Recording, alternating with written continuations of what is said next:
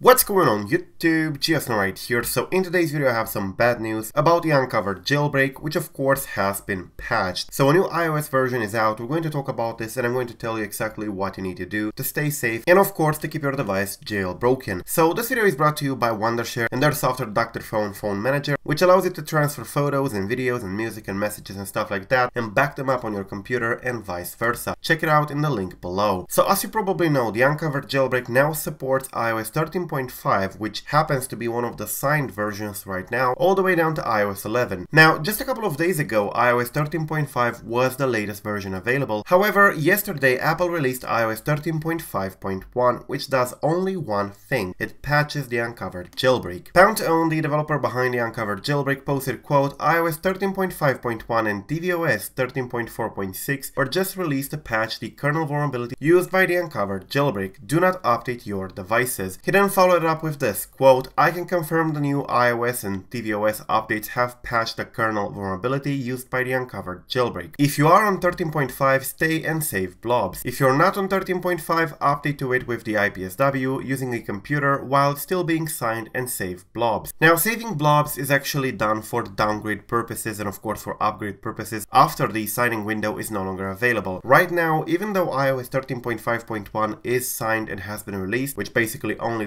patches the Unc0ver, iOS 13.5 remains signed and you can still update to it and jailbreak your device. However, Apple will not keep this signed for so long, especially since they already released a patch for the Unc0ver. So expect 13.5 to stop being signed in a couple of days. So definitely do it right now if you want to update to 13.5, because this may be your last day to do it. However, saving your SH2 blobs is actually a very good idea, and as Pound says in here, quote, saving blobs may allow you to restore or update to 13.5 even when it's no longer being signed by Apple. You can save them using tssaver.oneconan.com with the ACID value shown in the Unc0ver settings after a successful jailbreak process. So definitely you can use this website in here to go ahead and save your blobs. It's actually quite useful. You just have to input your ACID that you can find in the Unc0ver jailbreak and of course select the proper device in here and you would be good to go. And those blobs, once saved, will allow you to be able to upgrade or downgrade to 13.5 in the future if some conditions are met. Now, those are not bulletproof, so Apple can still stop you from doing so if the SEP and baseband are not compatible, but still it adds a layer of protection. Now, if you go ahead in here on the iOS 13.5.1 and check out the security content, everything they did was to patch the kernel vulnerability used in the Unc0ver. There is only one vulnerability in here, only one CVE, and it says, quote, impact, an application may be able to execute arbitrary code with kernel privileges, and this is basically credited to Unc0ver. The exploit was basically created by Saigusa, and the